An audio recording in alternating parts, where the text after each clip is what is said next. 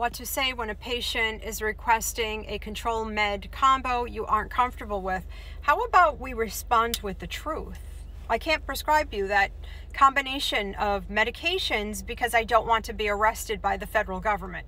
Because that's what's driving all of this. The federal government has made an example out of providers who were co-prescribing medications. That probably coupled with, she was probably indoctrinated along the way. I was prescribed both those medications for years. I took a 1/4 milligram of Klonopin at night to sleep due to the severity of my Crohn's disease, and I was prescribed an opioid.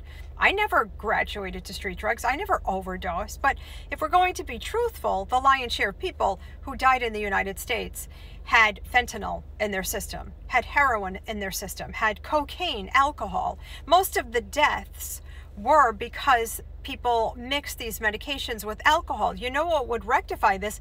Give the patient a waiver. Let the patient, here, sign this. This is just telling you what could happen if you take these medications. We are seeing an uptick in deadly overdoses from the Suboxone gabapentin combination, but doctors don't seem to be shying away from prescribing that deadly cocktail. Now, do they? Thank you for supporting us at the Doctor Patient Forum. We're trying to get folks help.